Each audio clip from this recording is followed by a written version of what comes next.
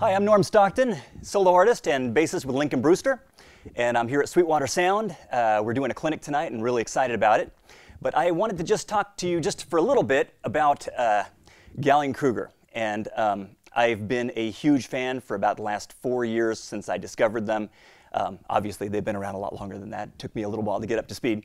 But long story short, I played a bunch of different amps over the years.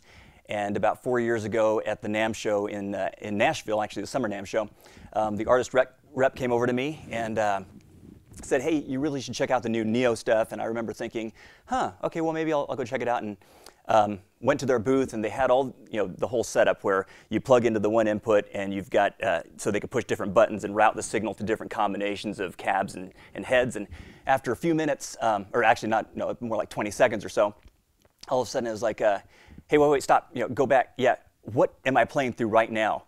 And the guy said, a 1001 RB head with a Neo 212 cabinet and a Neo 115 cabinet.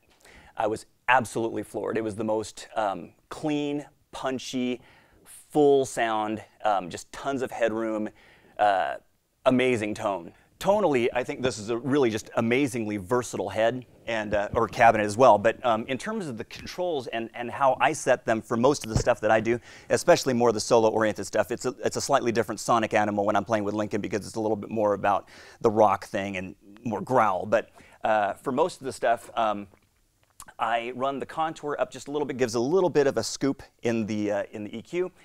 The presence is sort of that super high, sort of pristine, especially for the slap stuff or the tap stuff, pristine highs. I run that, depending on how fresh the strings are, maybe at about 1 o'clock or so.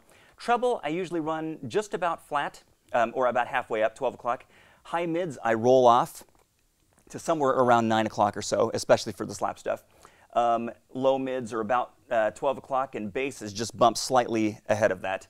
The boost on this head, as I understand it, and by the way, I'm not really a tech guy. This mostly was trial and error and being explained to me by GK. But boost, as I understand it, with this head in the setting that I usually use, is primarily like a volume control as well, like an additional volume control. So I tend to run it at about 1 o'clock or so.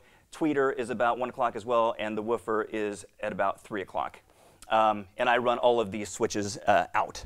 So it's bi-amp mode, and sounds amazing. So if you get a chance, definitely contact Sweetwater's sales engineers, and they would love to give you way more of the tech scoop on these than I can, and they'll give you a great price. Obviously Sweetwater's an amazing shop. So